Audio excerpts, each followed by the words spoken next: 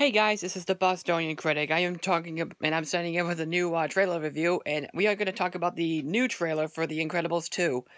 And a couple months ago, I did make a couple-minute video about this film, and I was kind of excited to see this. I needed a new trailer anyway, so we did, and I'm even more excited now, just like how I am for Jurassic World: Fallen Kingdom.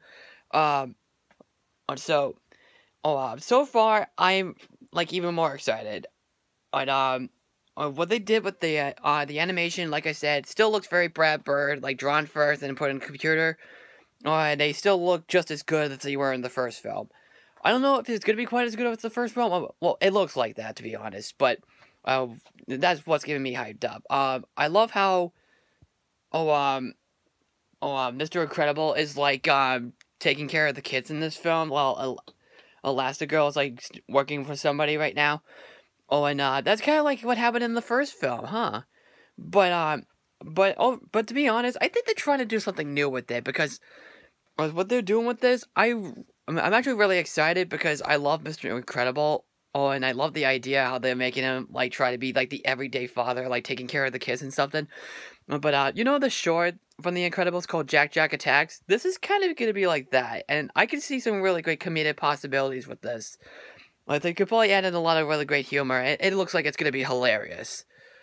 It'll be, like, the funniest thing in the movie. The original cast is back. I'm really excited.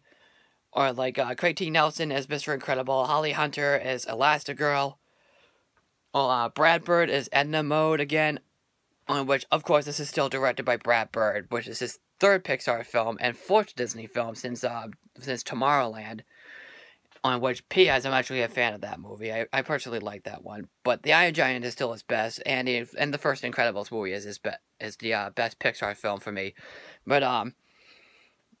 But yeah, like I said, it looks like it's kind of gonna be like the first film, but it looks like they're trying to do something new with it, just like how they did with how Pixar did with Finding Dory. So I don't know. I'm just really super excited to see this movie. The kid who's playing his dad sounds identical to the original character. It sounds very identical. They did get the same actress who played as Violet from the first film, and she does sound the same. And I like that. I think it's cute. My other favorite thing is Samuel L. Jackson as Frozone, and I'm super excited.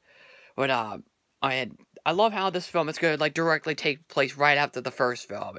That's what's really also getting me very excited. I know they could probably do, like, have the kids grow up and stuff, but I still kind of want to see them as kids right now.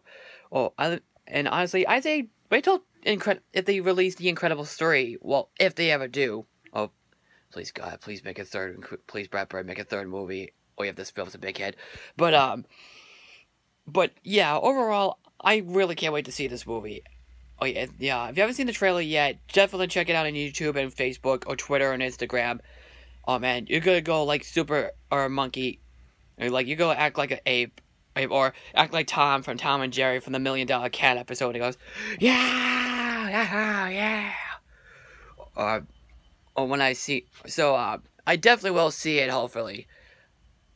Yeah, you know what? I am definitely gonna go see this movie. I can't wait. That's pretty much it. I am the Bostonian Critic, and I'm signing out, and I will see you in the next video, all coming up this week. Take care.